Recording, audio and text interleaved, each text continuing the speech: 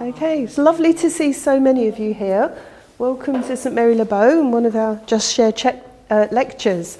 My name is Nina and I've been invited to introduce today's lecture because I'm a member of the Diocese of London Fairtrade Steering Group. And we've got a wonderful event on at St Paul's in a couple of weeks because we've just achieved Fairtrade status. But I also feel that I could stand here because I'm a Traidcrafter and I started off a Fairtrade stall at my church many years ago, and that was very often the way that we all got involved with Fairtrade, was selling tea and coffee in the days when you couldn't actually buy very much Fairtrade in the supermarket. So I'm very pleased to introduce Paul Chandler, who's Chief Executive of Traidcraft, and I'm sure you'll have a very interesting lecture, and I'm sure you'll have lots of interesting questions to ask him at the end. So we'll just wait for a couple of people to take their seats. Welcome. And I'll hand over to you, Paul. Thank you very much, and it's very good to be here again, St Mary Le Beau. Usually when I'm making presentations, I'm doing it with PowerPoint slides and really giving lots of producer stories and illustrations and pictures. I'm afraid if that's what you've come expecting tonight, you're going to be sadly disappointed. This is a more reflective lecture, and as you know, I'm particularly going to be reflecting on fair trade and Christian attitudes and Christian thought relating to the market economy and trying to link up what influences there have been from the Christian church on the development of fair trade. It's about this time of year it's become traditional for a free market think tank to produce a report critical of fair trade. Timed to ride on the back of the publicity around Fair Trade Fortnight, these reports often try to challenge the effectiveness of fair trade systems, often even claiming that fair trade does more harm than good. And their arguments, I think, reflect a fairly deep-held belief that because economic theory suggests that completely free markets are the best way of maximising wealth creation, then anything which interferes with the untrammelled working of that market must inherently be seen as a bad or damaging thing. I think one of the more thoughtful critics from this school of thought has been Professor Philip Booth of the Institute of Economic Affairs. And from time to time, Philip will venture too into the church media to complain that so many Christians seem to assume that fair trade is the only moral response to the problems of trade and poverty. And as a practicing Roman Catholic himself, he clearly feels passionately that the virtues of the free market should be given more airtime and more support from the pulpit. And if you cross the Atlantic Ocean, you can find many Christian free market think tanks who would support that view. The Acton Institute or the Poverty Cure Initiative, just two examples. And they argue too that just free markets and very limited government intervention is the way to maximise wealth, and therefore that will automatically allow poor people to rise out of poverty. Now, there are, of course, many good economic counter-arguments to this strand of thinking, but I suspect many of those will be familiar to people here tonight. You'll have heard them expressed time and again. So I don't propose, you may be relieved to hear, to run through them all now, although I'll be very happy to talk about them during questions if you want to afterwards. But my purpose, as I've already said this evening, is really to explore how fair trade connects with various traditions of Christian thinking about the working of the marketplace and the way to respond to poverty. And I'm going to try and do this in the context of exploring the evolution of fair trade thinking and practice over the past 60 years and reflect on how different emphases have emerged during the development of the fair trade movement. But I did want to start by referring to those economic debates, just as a way of acknowledging at the outset that support for fair trade isn't the only possible position for Christians to hold. The examples I've quoted amply demonstrate that dedicated, committed Christians can, with integrity, hold different positions on that issue. Nevertheless, I am going to suggest that the values that have underpinned and motivated the development of fair trade over the years do reflect important dimensions of a specifically Christian worldview. And this in itself makes it makes it not surprising that the fair trade movement has attracted so much intuitive and indeed passionate support right across the Christian community in this country and in many other parts of the world. And towards the end of the talk, I'm going to also set out some aspects of current Christian thinking that I hope and believe could influence the next stages in the development of fair trade. At this point, I should probably make two disclaimers. Firstly, when I'm talking about the theological arguments and background here, I am not a professional theologian, nor am I an academic, so I don't claim a great depth of expertise in discussing the philosophical and theological bases of some of the viewpoints I'm going to put forward. But I think I do have an educated layperson's understanding sufficient to help us grasp the essentials.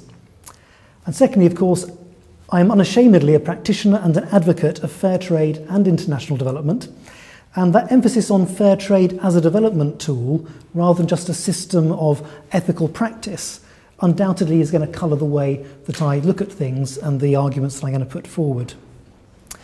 And also should make it clear from the start that when I talk about fair trade, I'm not just talking about the fair trade labelling system and the fair trade mark as used by all the new corporate entrants into the market.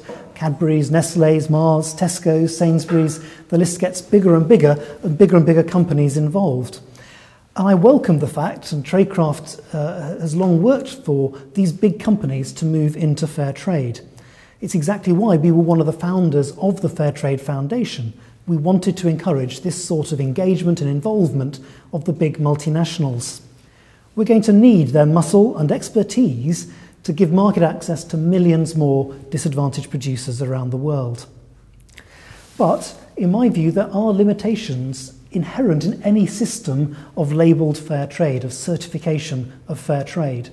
And that means that fair trade, as practiced by these big companies, won't always deliver the fullness of approach that I believe Traidcraft and other dedicated fair trade organisations seeks to implement. So when I'm talking about what fair trade does and its values and its ethos, I'm mainly be talking not so much about the fair trade mark as the approach that's adopted by the dedicated fair trade organisations like Traidcraft here in the UK, but we could point to GAPA, our equivalent number in Germany, to EZA in Austria, to Claro in Switzerland, or 10,000 Villages and Serve in the USA. These organisations are all amongst the early pioneers of fair trade in their own countries, and they all remain amongst the largest fair trade organisations. Now, even within this group, there's obviously a spectrum of principles and practices. We don't agree on everything. Some of us are much more inclined to encourage mainstream companies to come into fair trade, and others think that's maybe a big mistake. Some of us are very wedded to the cooperative model as a non-negotiable structure within fair trade. Others are more at ease with a variety of different entrepreneurial structures. So when in doubt, I'll of course first and foremost be thinking about the approach adopted by Traidcraft, because that's the one that I know and love the best. But it's no accident that all of those organisations I've just listed, the GAPAs, Claros, Traidcrafts of the world, were set up and are still owned by Christian churches and predominantly by Christian individuals. It's often not fully appreciated that the origins of the fair trade movement stem very much from the Christian community. I can't claim that the movement was exclusively Christian. Oxfam in this country, for example, has been involved from a very early stage. But as I'll be explaining, Christian organisations and Christian thinking have always been at the forefront of fair trade and have had a great influence on its development. If we go back to the very beginning, the first organisation to work in a way that I think is recognisably consistent with fair trade principles was 10,000 Villages in the United States. It celebrated its 65th birthday last year, so it's really the senior citizen of the movement. 10,000 Villages is a Mennonite initiative, and it imports craft products from around the world, selling them through a chain of 100 or so retail fair trade shops. And their model of fair trade has always been essentially an exercise in Christian compassion. They seek to serve the needs of the poor and the marginalised. And that calling is clearly rooted in a biblical mandate that stretches across Old and New Testaments, and that I'm sure lies at the heart of the motivation of many Christian supporters of fair trade. It's very hard to read the Bible and not be struck by the consistency of its message about God's heart for the poor. Some of you may have seen a couple of years ago, the Bible Society brought out an edition of the Bible in which they highlighted in sort of orange marker pen all those passages and verses which they thought related to justice and poverty issues. You could open almost any page and you'd find yourself facing a glare of bright orange. Because throughout the Old Testament, you will find repeated references to the importance of treating widows and orphans and strangers well. We'll find the principles of Jubilee in Leviticus, and prophetic warnings against exploitation of the poor from prophets like Micah and Amos. And the New Testament adds even more weight to the centrality of serving the poor. It thinks of Jesus' own teaching about the sheep and the goats, and whenever you feed the hungry and give drink to the thirsty, you do this for me. And indeed, his own summary of his mission right at the outset of his work was bringing good news to the poor. When that's combined with warnings such as that in the letter of James about the consequences of exploiting labourers, and if you read James chapter 5, there's a pretty hard-hitting sort of message, woe to you rich oppressors, weep and wail for the miseries that are coming to you. Well, it's not surprising that Christians, taking all of this into account, have always taken seriously the command to show compassion to those in need. Interestingly, 10,000 Villages to this day limits its work to reaching out to the craft producers with whom they trade. They've consciously rejected any extension of their remit to tackling deeper structural problems about the way that markets work. So, unlike a Traidcraft, 10,000 Villages doesn't undertake political advocacy work. It's not lobbying for or against big company practices, nor is it challenging unjust trade rules. Its focus is very clear and simple: building direct relationships between compassionate Christian communities in the USA and impoverished producers in the global South. So the very origins of fair trade can be seen to be directly rooted as a response to the Christian call to serve the needs of the poor. But the European model of fair trade has from the start been somewhat more radical in its nature and in its intent compared to the 10,000 Villages approach. But it's equally rooted in Christian motivation. I've been talking to some of the original founders of fair trade here in Europe, and they're very clear that the person who's regarded as the inspired individual from whom it's all stemmed was a man called Paul Mace, who was a radical Dutch Catholic.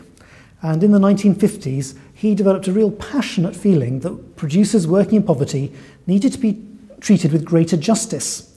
And he, I think, came from a very left-wing background, and he combined that with a desire to challenge the capitalist trading system and the consequences of capitalism as he saw it. So Paul Mace set up a group, and they collected money and set up craft workshops. And these were often linked to Catholic mission projects in Haiti, in the Philippines, and elsewhere.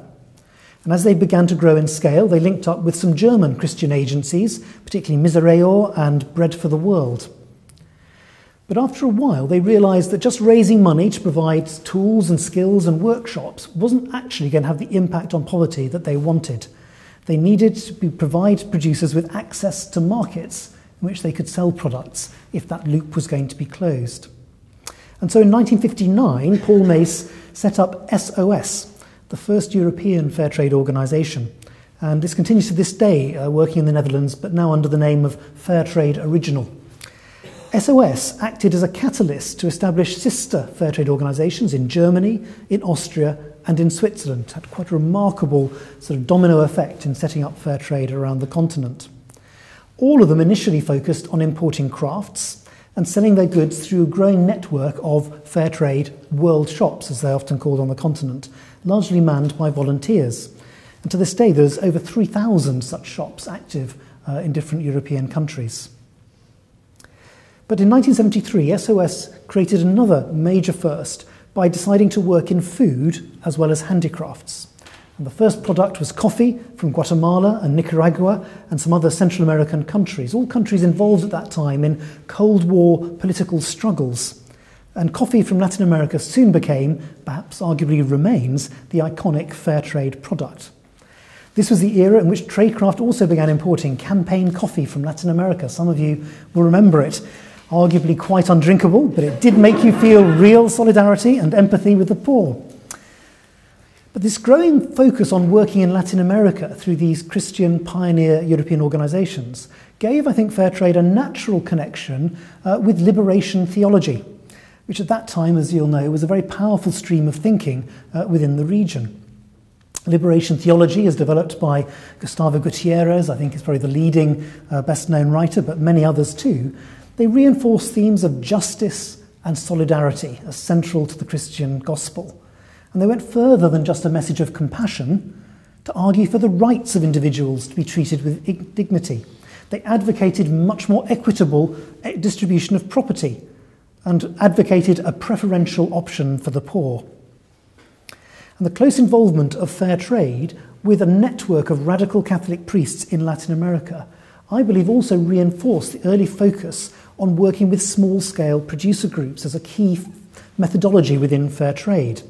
And it brought in a new appreciation of cooperative organisational structures, because these mirror in many ways the development of base communities within the Latin American church at this time of liberation theology.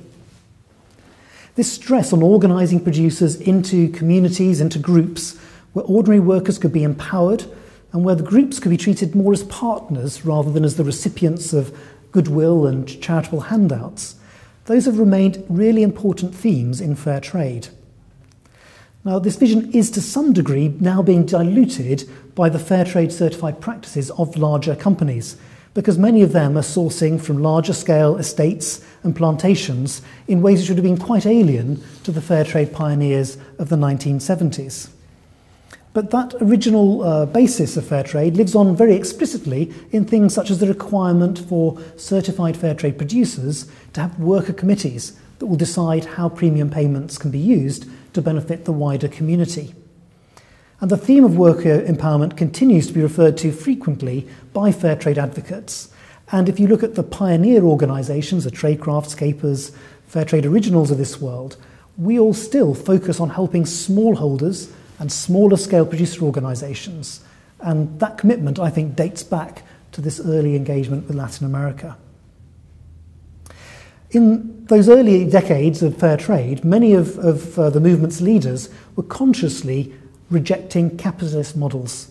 They saw those as a continuation of colonialism and of exploitation. They talked of solidarity economics, and indeed the whole movement termed itself alternative trade, not fair trade. That's a much more recent terminology. Alternative trade to stress its differentiation from mainstream practices.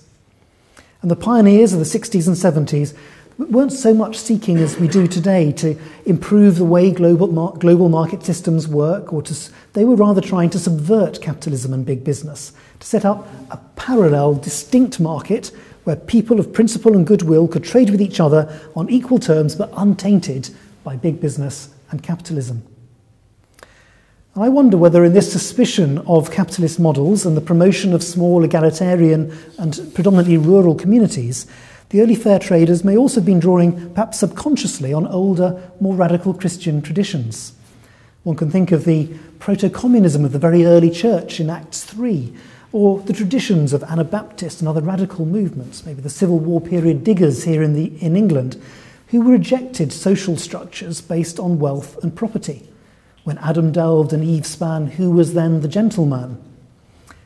This distrust of the forces of mammon and of the profit motive in general still runs deep in many church circles. I think many church leaders are instinctively suspicious of business. And although there are signs in the last couple of decades of a greater understanding of how markets work, profit's still often readily assumed to be based on exploitation rather than understood as a potential benefit of wealth creation or a reward for innovation. And the visions of a rural utopian ideal set in contrast to industrial capitalism may also have drawn on the thinking of 19th century Christian socialists such as Ruskin. Ruskin eulogised the virtues of the honest small-scale artisan, the dignity of craftsmanship, the importance of rural communities and cooperative structures, and argued against seeing humans simply as economic units. All of these strands of thought, I think, resonate clearly with fair trade visions of how rural communities and small producer groups can prosper and flourish. But as we move into the 1980s, we can see the start of a significant shift in the way the fair trade movement has been working. As fair trade began to emerge from the niche of the world shops and the church stalls and began to engage more directly with mainstream markets. And the key tool in this process was clearly the advent of fair trade labelling and certification systems. Now, the clear motivation between the move to labelling was a feeling of frustration at the slow rate of expansion of fair trade, and therefore the limited impact it was having in being able to raise more than just a lucky few fair trade producers from poverty. unless fair trade could be extended to penetrate wider markets, it was recognised that the benefits would be limited to thousands of families rather than addressing the problems of global poverty and the millions of producers. But to achieve a bigger impact, it was obvious that fair trade importers would have to start selling into mainstream retailers. And labelling was initially seen as the most practical way of convincing high street shops and general consumers of the ethical credentials of goods being sold by the Traidcrafts and Gapers of this world sort of through other new channels. But again, the origins of labelling are ones in which we can see Christian influences very distinctly at work. It was actually an idea thought up and driven by a Dutch priest, Frans van der Hof, who was based in Mexico and who spent most of his ministry working alongside smallholder coffee producers. And Frans managed to persuade another Christian called Nico Rosen from a Dutch ecumenical development agency, although I think they've secularised themselves since, but called Solidaridad. And Frans and Nico together funded and developed a labelling system which they launched in 1988 using the brand name of Max Havelaar.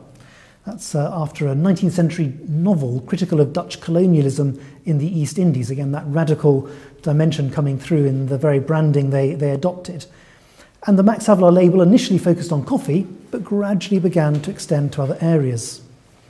And that idea from Holland began to be replicated in other countries. And here in the UK, a group of development agencies, Christian Aid, CAFOD, Oxfam, the World Development Movement, Women's Institute and Traidcraft, 4 of those organisations being explicitly Christian, founded the Fairtrade Foundation in 1992.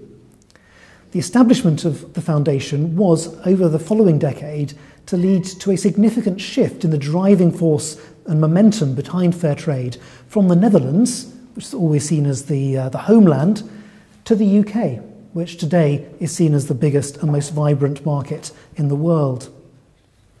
And because it was with the support, particularly of Oxfam and Traidcraft and our supporters, that in Britain more than anywhere else, it was realised that labelling could go beyond just helping to sell the pioneer organisation's own goods in mainstream retailers, but could actually be a tool to allow bigger companies to start doing their own fair trade supply chains with some credibility.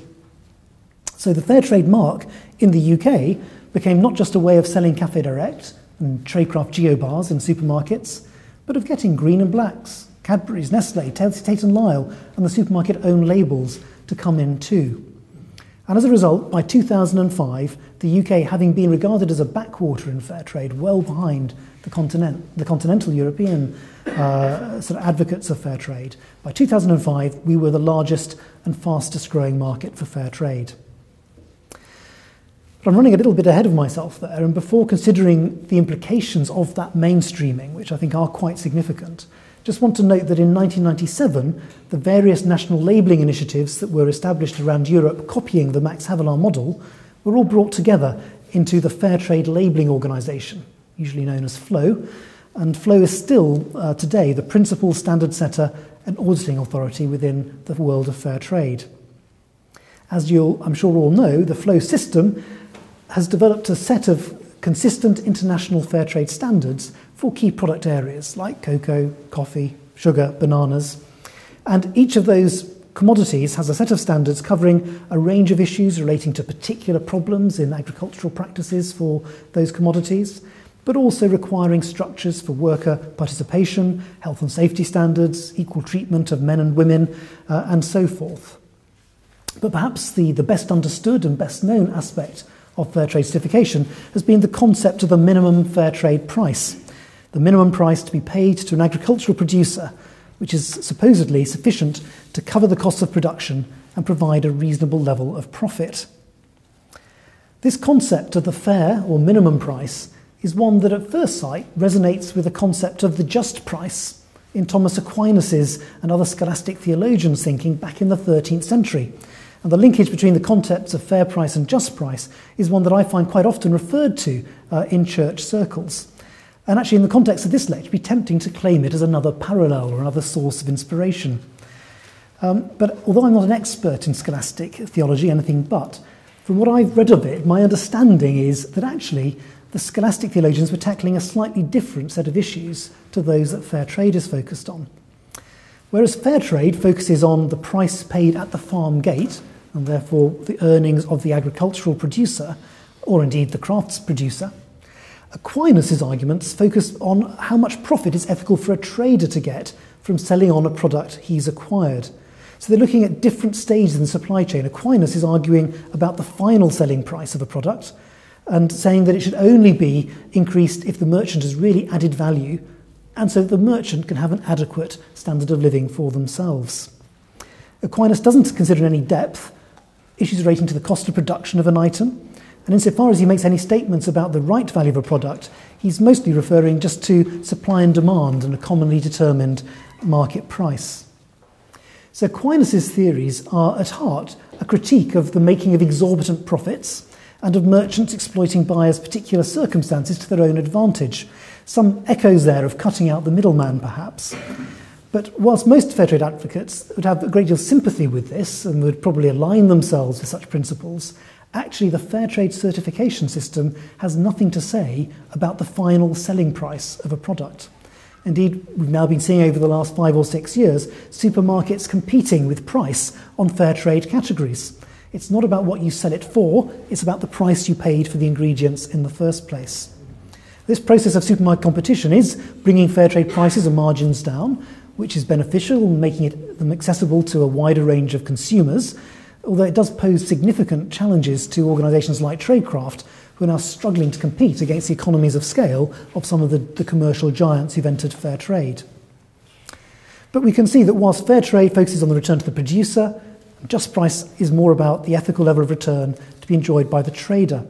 We might think that we should take to heart some of these principles of just price in some of the campaigning around supermarkets and the like that we undertake. But the linkage with the formal fair trade system is perhaps sadly not as strong as it might appear at first sight. But let me return to tracing the development of fair trade over time. As a consequence of the introduction of labelling, fair trade's been able to grow remarkably in mainstream markets. You've probably heard the Fair Trade Foundation's announcements this week for Fair Trade Fortnight that in 2011, UK consumers bought over £1.3 billion worth of fair trade marked products. And that's a 12% increase on 2010, despite the recession. It's a really impressive achievement. Today, big brands and retailers in the UK can't afford not to be involved.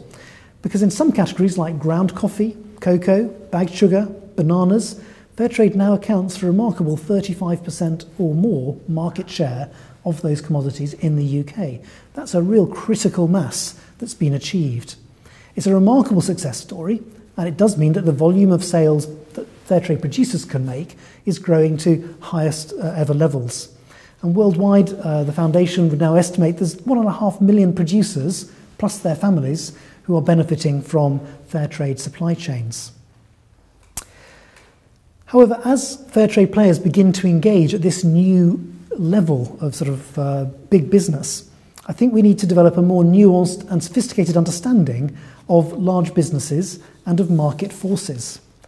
As we get involved with the Nestlés and the Marses and the Crafts of this world, we have to recognise that although not all their actions in the market are benign, we can't simply dismiss big companies as universally exploitative and damaging. However much that goes back to the roots of the radicalism of the 1970s, the simple anti-corporate slogans of the past no longer hold water as their oversimplifications. And indeed, I think we have to recognise that the transfer of investment resources and technical expertise that can come with a big company getting involved in fair trade can be really beneficial to producers and can go further in many ways than a Traidcraft can do in terms of the resources they have that they can bring to their supply chains. So we do need to recognise more fully the potential for good that lies within the trading relationships of the large players. But we still must retain a healthy realism about the potential they have too to cause damage just through the sheer scale of their buying power and by poor practices and by setting the wrong targets for their staff and their suppliers, who might then be tempted to turn the screw on producers. And we must always be very aware, of course, the motivation of this type of company is driven by the bottom line rather than primarily by a desire for a beneficial social impact. It's what one might expect. After all, they're businesses, they're not development agencies or charities. But we do need constantly to remember that large corporate commitment to development is driven largely by consumer pressure. And if the general public ceases to place pressure on them to supply that sort of good, then I believe we would rapidly see fair trade ranges begin to diminish again. Nevertheless, the advent of large-scale fair trade licensees into the system is opening up new opportunities for impact at scale, and we need to welcome and embrace that and find ways of working around it. Because having acknowledged these positives, we've got to now tackle some of the dangers that are emerging within the system. Some of these are beginning to cause me increasing concern, because the entry of these big players and the way that a more rigid certification system are beginning to work can end up excluding small-scale producers from access to fair trade markets. For example, if a big company is trying to be audited for fair trade, they will get a fair trade auditor who will come, do an inspection, charge them $1,000. It costs just as much for a small producer to get certified. It takes as much time for them to be certified by the auditor. The volumes they're going to sell are very much smaller, so proportionately it's a much bigger cost to them. And because small producers are less able to keep good documentation systems than a professional manager on a large estate, they're more likely to come up with non-compliances and require a second audit to follow through, further making it disadvantageous to them. Just the very working of a system, which you can understand why it tries to be rigid, can exclude some of the very people it's designed to help. And if we're not careful, the original vision and purposes of fair trade could be subverted. Fair trade could become merely an ethical standard which guarantees that certain criteria are met, but which has lost its developmental and poverty-fighting cutting edge.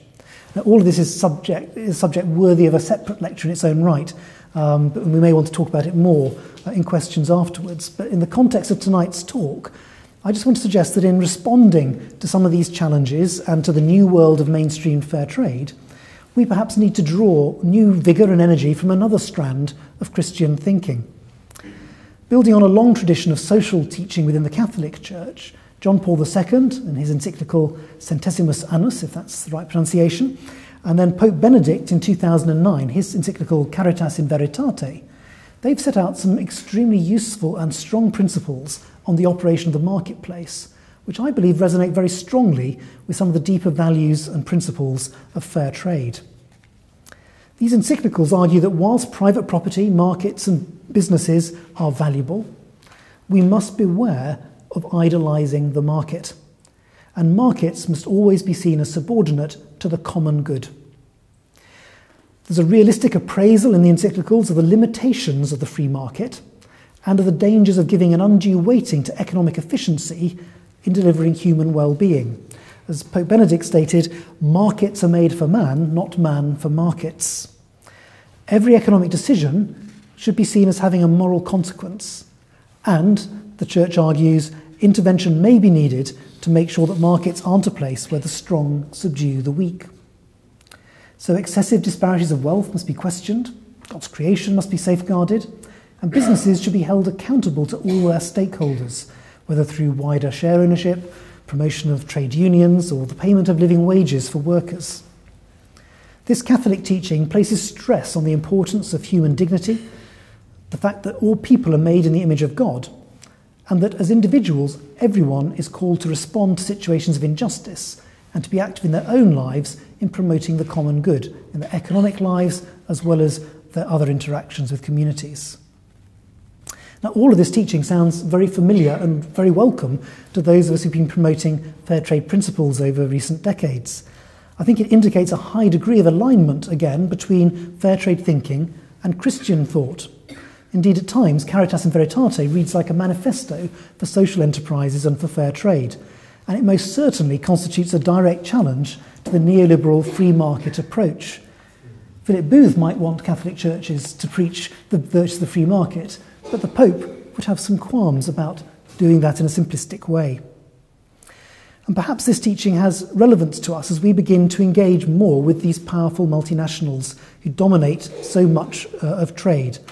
And this reminds us that actually in this process, we've got to be very careful not to compromise our core values, our core purposes, that commitment to the common good and the needs of the weak, as well as the benefits of the strong. So far, I've tracked the development of Christian thinking in fair trade from the primary motivation of compassion for the poor, through the adoption of themes of justice and solidarity and the radicalism of that Latin American moment, and now engagement with the challenges of dealing with the principalities and powers of the mainstream market. I suspect that part of the strength of fair trade, of the support for fair trade in Christian circles, is that it can connect at a deep level with so many of these different strands of Christian teaching and thinking. And that allows individual supporters in churches to find different sources of spiritual and theological inspiration and justification that can really motivate them and sustain them in their passion for fair trade. But where do we go next? As Christians engaged in fair trade, can we align our practices and our faith even more closely? Over the past couple of years, Traidcraft's been trying to reflect quite a lot on this, particularly as we try to articulate what distinguishes us as a Christian, faith-based fair trade pioneer from the dominant mainstream companies with whom we're now competing. And in this process of reflection, we've drawn particularly upon one aspect of Traidcraft's vision statement. Our vision reads as follows: a world freed from the scandal of poverty, where trade is just and people and communities can flourish. Now, you might have noticed the statement doesn't actually contain the word fair at all. Instead, we stress the themes of justice and flourishing, which we believe are much richer and more challenging concepts. And it's on that final phrase, so that people and communities can flourish, that we now believe we need to place even more emphasis as an outworking of our Christian basis. There are three particular dimensions of flourishing that Traidcraft is going to try to take more seriously as we evolve over this coming 10-year period.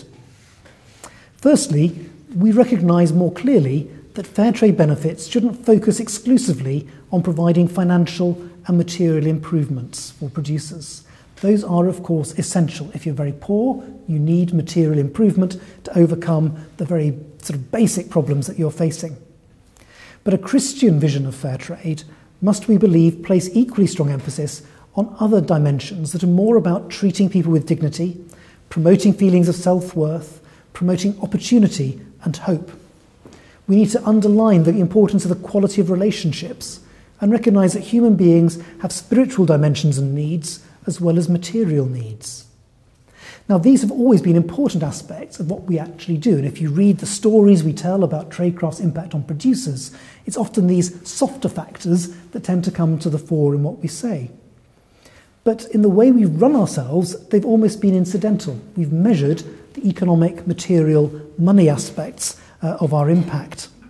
And we believe that now, if we're going to take the concept of flourishing seriously, we need to find new ways of measuring that well-being.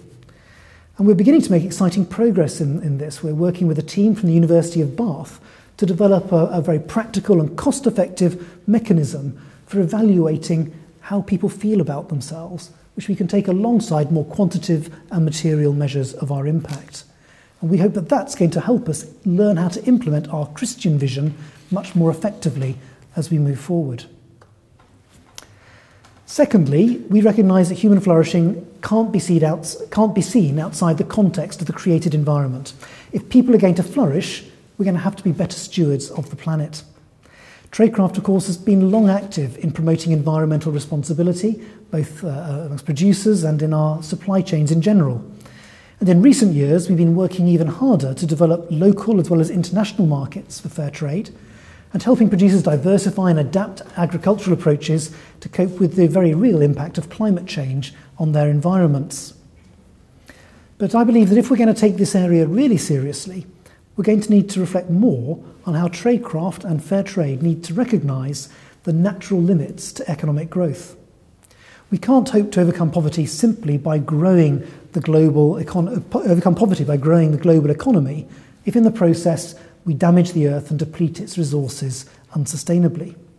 I think this is perhaps the most important challenge of all to the free market growth paradigm as an effective route of tackling global poverty. But what does it mean for fair trade if we need to argue increasingly for the need to limit levels of consumption and promote truly responsible consumerism? How can we combine that with running an organisation that by its nature needs to sell things in order to survive? There are challenges and paradoxes that I think we're going to have to start to face. Thirdly, Traidcraft recognises that flourishing is something that we need to promote for the Northern Hemisphere consumer as well as for the producer in the developing world. One of the benefits of fair trade is that it helps people understand more about the origins of the products they consume. They can see the producers behind the products. They feel a greater sense of connectedness across the globalised world. And I believe that fair trade, through these means, can help consumers achieve a greater sense of personal well-being as they align their own purchasing decisions with their moral principles, as they consume less and feel they're being a responsible global citizen, and feeling that they're now participants in a more holistic system of trade that can challenge the worldview that happiness is only achieved by more material consumption. Now, as Traidcraft's been developing these lines of thoughts to steer our own mission and our own plans for the future, we've been very interested in a parallel piece of work carried out by CAFOD, Tier Fund, and the Theos think tank. And it's the publication of this little booklet, which I highly commend to you, called Holy Living. Very short, but well worth an hour or two to read it. And this booklet focuses on what truly constitutes human flourishing in the context of international development. And I just want to touch very briefly on a couple of its conclusions as they relate to the arena of trade. Firstly, Holy Living argues that if humans are made in God's image, then we must all share in God's essence as a creator. And God's nature as a creator underlines the importance of work for human beings. Work is a key outlet for our God-given creativity and a vital source of dignity and satisfaction. Secondly, Holy Living argues that if we subscribe to a Trinitarian model of the nature of God, then relationships must be seen as being at the heart of what it means to be truly human, as we reflect the eternal dynamic relationships between Father, Son, and Holy Spirit. And so the creation of strong, long-lasting, mutually beneficial relationships as a key aspect of fair trade, whether that's between producer organisations and importers, or between fair trade consumers and those behind the products they buy, that becomes a really central dimension of what we're about. And thirdly, the Theos report brings out an interesting stress on the importance of generosity as a key dimension of human flourishing. And again, in a fair trade context, this can be seen as relating not just to providing people in poverty with a capacity to be generous, and I have to say producer groups always are hugely generous when you visit them, but it's also by helping Norman consumers to flourish by being able to act justly and generously through their support for fair trade. They can equally have that greater sense of connectedness between their faith and their daily lives. So I find it exciting that whether in this think tank or in the papal teaching that we've been talking about, we can again see convergence between contemporary Christian thinking on what it is to be human and emerging priorities for fair trade and wider economic and business practices. And as we move out of this recession, hopefully, I think our society is having to ask ourselves new questions about how we're organised economically. And the debate's been stirred up by the Occupy movement a few hundred yards away from here. I think they've moved, haven't they, to Finsbury Square or something from St Paul's now. But those are very highly pertinent debates. Do we want to live in a society and an economy that's based on the rule of untrammeled free markets, on the axiom of continuous growth, of consumption and materialism as the way of tackling all evils? Or should we instead, as Christians, be seeking to promote a way of life that builds more on the sort of values which have long been embodied in fair trade: relationships, responsible consumption, generosity, stewardship of creation, building community, and above all, treating people with justice and respect? These are all values that fair trade has drawn, I think, explicitly from Christian thinking and traditions, and from the Christian motivation of its founders and many of its key leaders. And I actually believe these values offer an exciting vision for the future of society. In the 1940s, the Christian thinking that lay behind the Temple Report played a really influential part in the creation of the modern welfare state. So how far can we seize the values implicit within the instinctive and widespread public support for fair trade? And we know that 80% of the general public think fair trade is a good thing in a vague way. How can we use that instinctive support to remodel society and economy and recognise better the human costs and ecological unsustainability of current approaches? Sometimes people in churches say to me they believe the work of the Christian community in supporting fair trade is now over. Having got fair trade into the mainstream, they say the job is done, we can close down our stalls and Christians can turn their attention to other new causes. You won't be surprised to hear that I believe that's a profoundly wrong point of view. Now's not the time to be closing down our Fairtrade stalls, but maybe we need to use them differently as part of staking out new ground in advocating different economic models and focusing really on how those can lead to human flourishing, not just to the creation of money.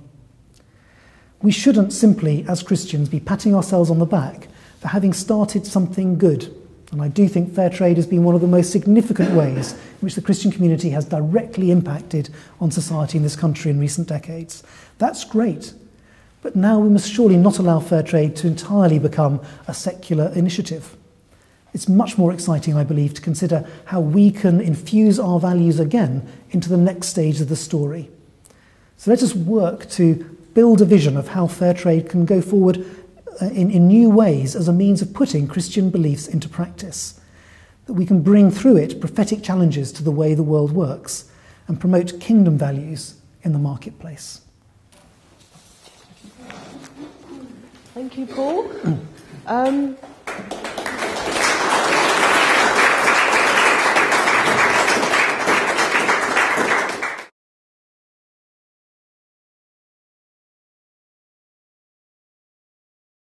Fair trade as a whole is no longer dependent on the churches. Traidcraft, Cafe Direct, Divine Chocolate are much more so. We find it more and more difficult to get our products onto the shelves in supermarkets against those with bigger clout, the Nestlés and Cadburys of this world.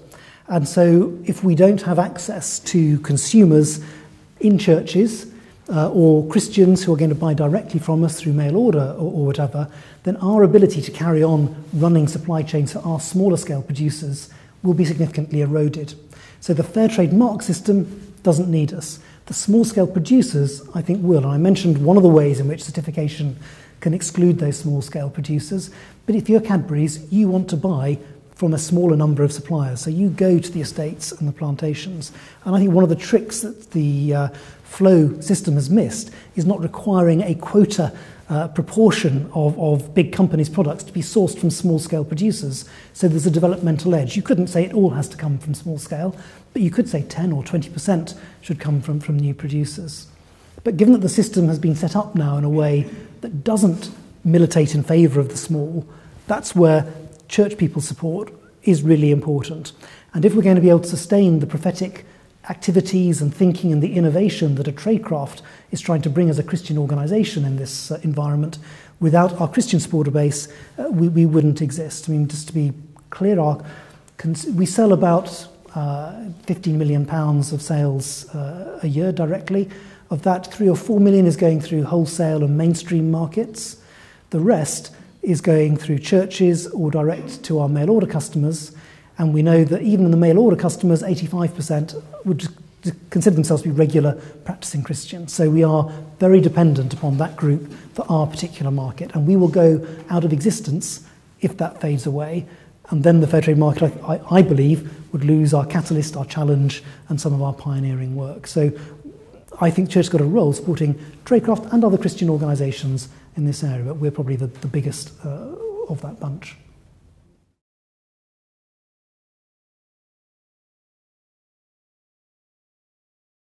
Yeah, and things have gone through, the message is changing. 15 years ago, we were indeed saying, go and buy stuff in supermarkets, because at that point, we needed to mobilise Christian consumers to show the supermarkets there's a significant demand out here.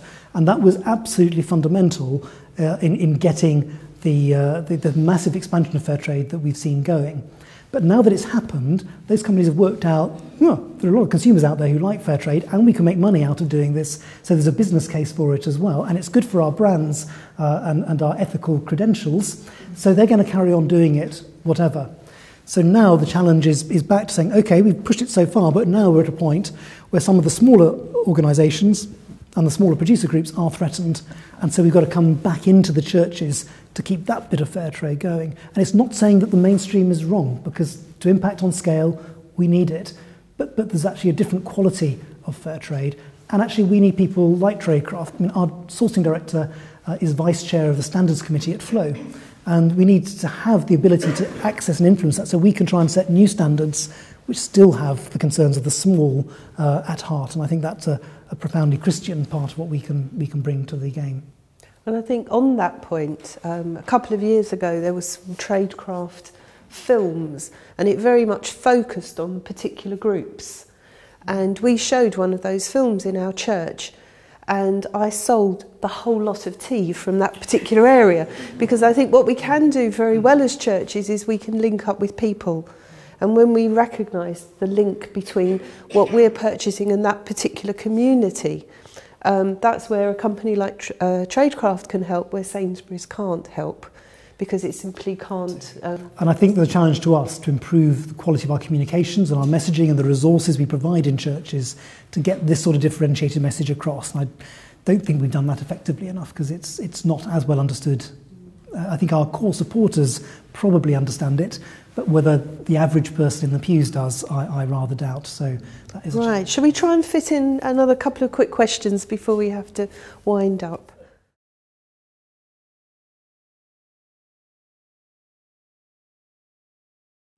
It's very difficult to set a fixed percentage, because different products have different levels of intervention. A cross product is quite different. It comes as a finished good.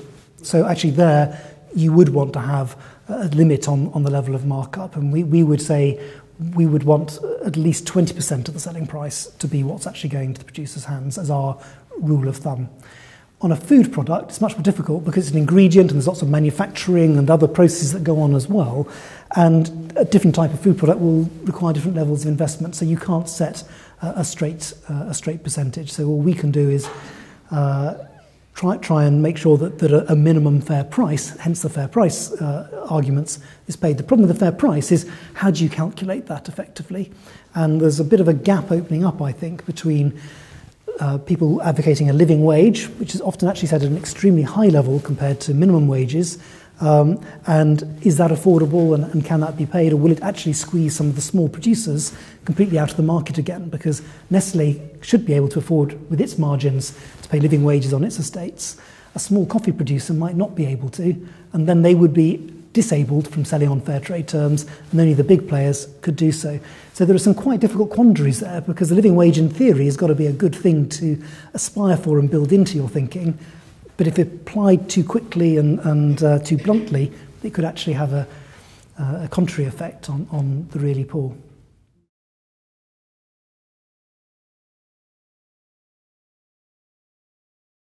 I'm not sure I can answer it briefly. I mean, I do think we've got to go further than just labelled fair trade. That is not going to solve the problems of global poverty in itself. So I think that's why Traidcraft invests a lot of resource in wider campaigning on corporate accountability, on corporate purchasing practices, in arenas that have nothing to do with fair trade as such. We believe that we need to be changing the way the current system works. Yes, in theory, you could completely change the system, and I'm saying maybe we need to be arguing more for that, but that is a very long-term goal. In the short term, though, we can begin to change and influence mainstream practices, but fair trade should be a starting point, not the end goal.